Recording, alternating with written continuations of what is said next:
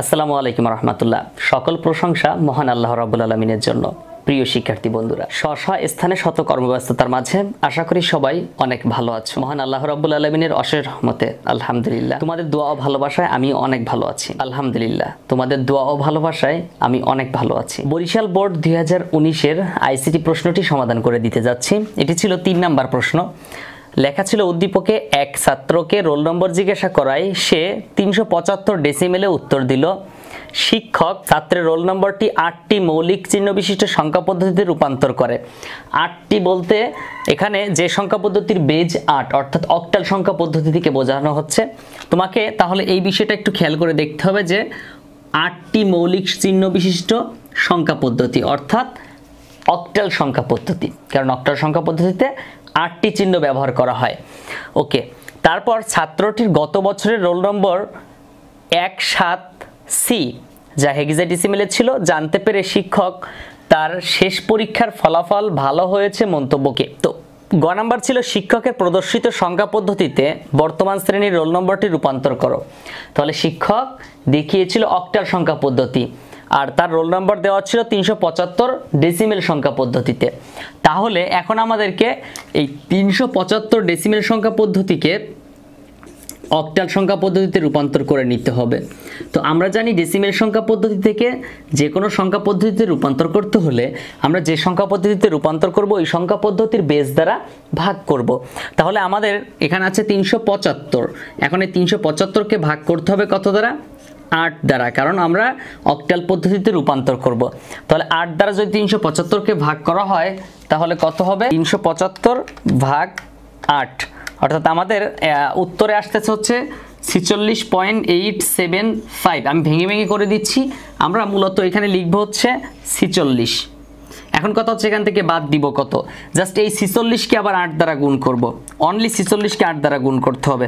তাহলে 46 গুণ 8 তাহলে আসে 368। বেশি আছে কত বলো তো? হওয়ার কথা 375, হয়েছে 368। তাহলে আমাদের বেশি আছে হচ্ছে 7। তাহলে সেই 7কে বাদ দিয়ে দিলাম। আবার 46কে 8 দ্বারা ভাগ করো। তাহলে 5 8টা 40, 5 বার যায়। তাহলে 5 8টা 40, বেশি থেকে হচ্ছে 6। আবার 5কে 8 দ্বারা ভাগ করো, তাহলে কত হয়? 5কে 8 দ্বারা ভাগ করা যায় না, এই জন্য 0 লিখে 5 বাদ দিয়ে দাও। তাহলে আমাদের উত্তর আসছে 5 6 7। 5 6 7 এই হচ্ছে আমাদের উত্তর। আমাদের এইটুকু কিন্তু কোনো কাজে লাগবে না।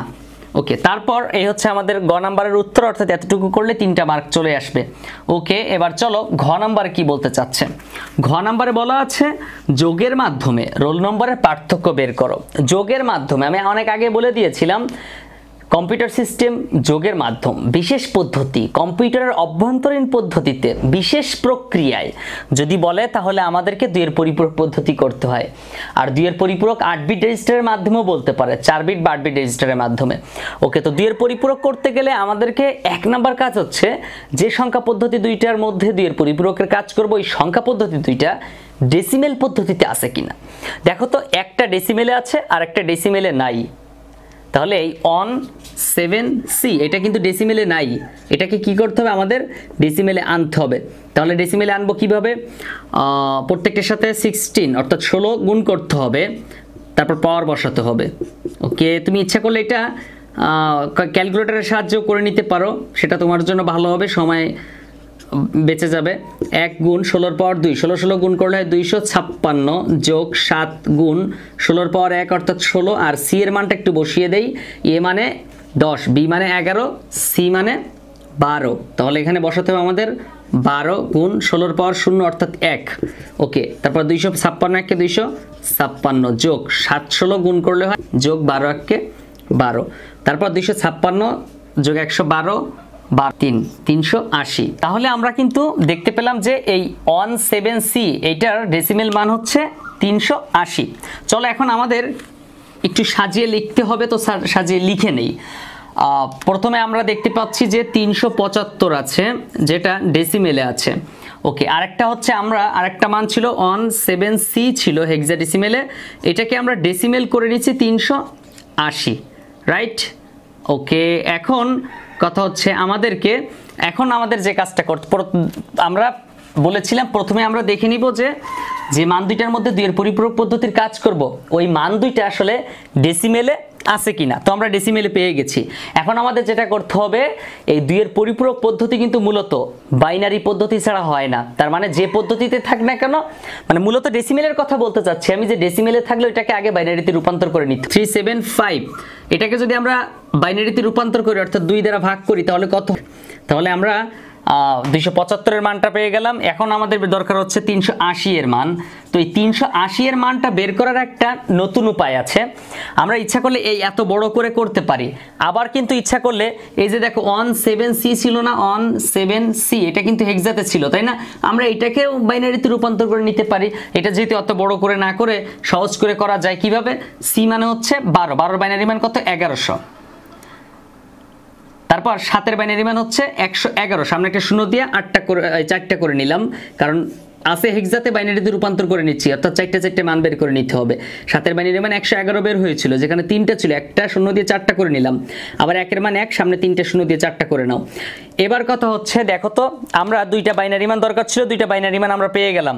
এখন আমাদেরকে একটু এখানে সাজিয়ে লিখতে হবে, সেটা হচ্ছে 375 এর জন্য যে বাইনারি মানটা পেয়েছি সেই মানটা লিখতে হবে 1 0 1 1 1।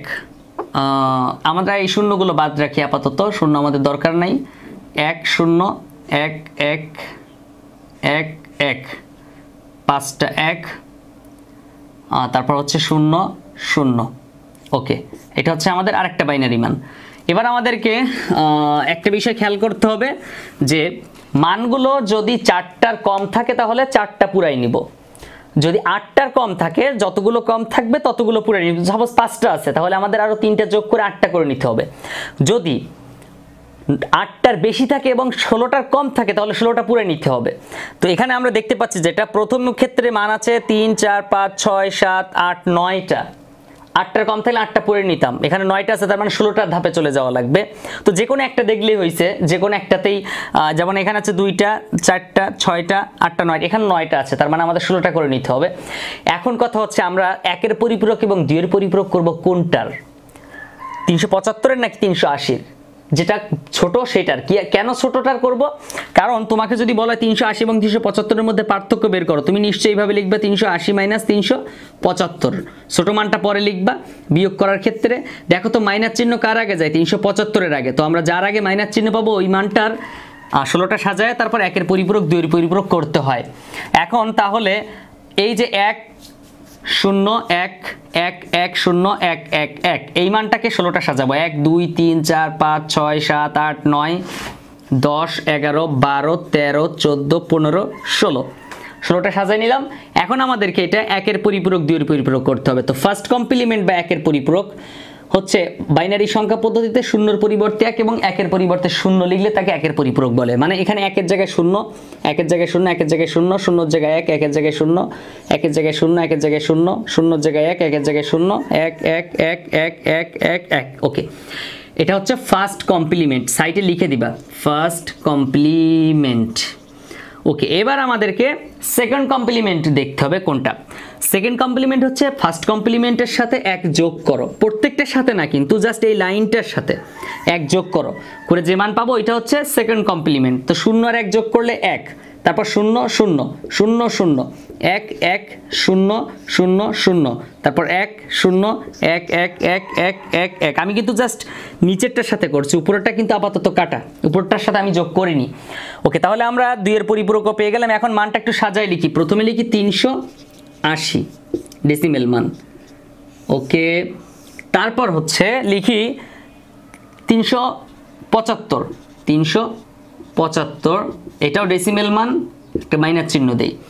যার আগে মাইনাস চিহ্ন থাকে তার জন্য 1 বসে, যার আগে মাইনাস চিহ্ন বসে তার ক্ষেত্রে 1 বসবে এবং অন্য ক্ষেত্রে 0 বসে। তাহলে আমরা দেখতে পাচ্ছি 380 প্লাস, এখানে আমরা কি বসাবো, 0 বসাবো।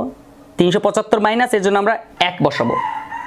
এখন দেখো যখন 375 এর মানটা বসাবো তখন কিন্তু আমরা এই যে 1 এর পরিপূরক 2 এর পরিপূরক করছি যে মানটা, সেই মানটা বসাবো। তাহলে এই মানটা সাজিয়ে লিখে ফেলি। এরপর 380 এর জন্য যে মানটা স্বাভাবিক পাইছি সেই মানটা লিখব। ওকে, তো আমরা যখন 375 এর মানটা 380 মানটা লিখলাম তখন দেখলাম সামনে কিন্তু ফাঁকা জায়গা রয়ে গেছে অনেকটা, কারণ এখানে তো 16টা সাজানো ছিল, এখানে তো 16টা নাই, এখানে ছিল 9টা। এখন আমাদেরকে সামনে শূন্য বসাতে হবে সব, এই যে 0 0 0 0 0 0, দেন আমাদের 16টা করে নিলাম শূন্য বসায়।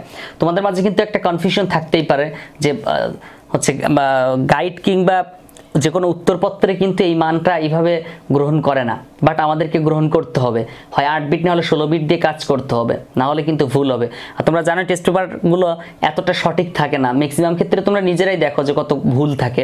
তো বিষয়টা একটু খেয়াল করবা যে আমাদের প্রশ্নগুলোর উত্তর যদি 100% সত্য করতে চাই তাহলে আমাদের এইসব বিষয়গুলো একটু খেয়াল করতে হবে, যে কখন 8টা কখন 16টা নিয়ে কাজ করতে হবে, কখন 4টা নিয়ে কাজ করতে হবে। অবশ্যই তোমাদের কলেজের টিচাররাও এই বিষয়গুলো নিয়ে একটু হার্ডভাবে বলে দিবে। ওকে, এবার আমাদের এখানে যোগ করতে হবে। তো কম্পিউটার পদ্ধতিতে যোগ করে আর আমরা সাধারণ বিয়োগ করি। তো 380 থেকে 375 গেলে জাস্ট 5 হচ্ছে উত্তর। ওকে, এখন আমাদের ওই পাশে যোগ করে দেখাতে হবে। 0 আর 1 যোগ করলে 1, 0 আর 1 0 0 যোগ করলে 0, 0 আর 1 যোগ করলে 1, তারপর 1 আর 1 2 10 0, হাতে আছে 1 2 10 0, হাতে আছে 1 2 10 0, হাতে আছে 1 2 10 0, হাতের 1 যোগ করলে 2 10 0, হাতের 1 যোগ করলে 2 10 0, তারপর আবার যোগ করো 2 10 0, যোগ করলে 10 0 10 0 10 0 10 0 10 0, হাতের 1 যোগ করো 2 10 0, হাতে আছে 1 যোগ এখানে বসায় দাও। এটাকে বলা হয় ক্যারি বিট, আর এই শূন্যকে বলা হয় চিহ্ন বিট, অর্থাৎ শূন্যটা হচ্ছে প্লাস নাকি মাইনাস তা বোঝার জন্য। যেমন 5 এর আগে প্লাস আছে, দেখো এখানে ভিতরে কিন্তু শূন্য আসছে, 380 এর আগে প্লাস, এখানে শূন্য, বাট এখানে মাইনাস ছিল এই জন্য এখানে 1। আমরা স্বাভাবিক নিয়ম অনুসারে আমরা বিয়োগ করলাম, আর কম্পিউটার কিন্তু এভাবে যোগ করে। দেখো তো আমাদের উত্তর যেমন 5 বের হয়েছে, ওদের উত্তর 101, 5-এর বাইনারি মান কিন্তু 101। তো এই ছিল হচ্ছে আমাদের এই অঙ্কটি সমাধান করার প্রক্রিয়া। আশা করি পুরো ভিডিওটি তোমার জন্য খুব গুরুত্বপূর্ণ ছিল, বিশেষ করে 8 বিট এবং 16 বিট বিষয়টা কিন্তু একদম খেয়াল রাখতেই হবে, কারণ এটা ভুল হবেই। যখন দেখবা 8টার বেশি চলে গেছে তখন আমরা কি করব, 16টা করে নিব, আবার যখন 8টার কম থাকবে তখন আমরা কি করব, 8টা পুরিয়ে নিব। ওকে, 16টার উপর হয়ে গেলে আবার 32টা করে নেব, কারণ কম্পিউটারের অভ্যন্তরীণ কাজগুলো 4 বিট 8 বিট না হলে 16 বিট না হলে 32 বিট 64 বিট এভাবেই কিন্তু কাজ করে। তো পুরো ভিডিওটি ভালো লাগলে একটা লাইক দিতে পারো, মতামত থাকলে তা কমেন্ট করে জানাতে পারো। তুমি যদি এমনই সব গুরুত্বপূর্ণ ভিডিওগুলো পেতে চাও তাহলে এখনই চ্যানেলটা সাবস্ক্রাইব করো, আর অলরেডি তুমি যদি সাবস্ক্রাইব করে থাকো I am really grateful to you. পরবর্তী ভিডিওটি খুব শীঘ্রই চলে আসবে, ততক্ষণ পর্যন্ত ভালো থাকতে হবে। আসসালামু আলাইকুম রহমতুল্লাহ।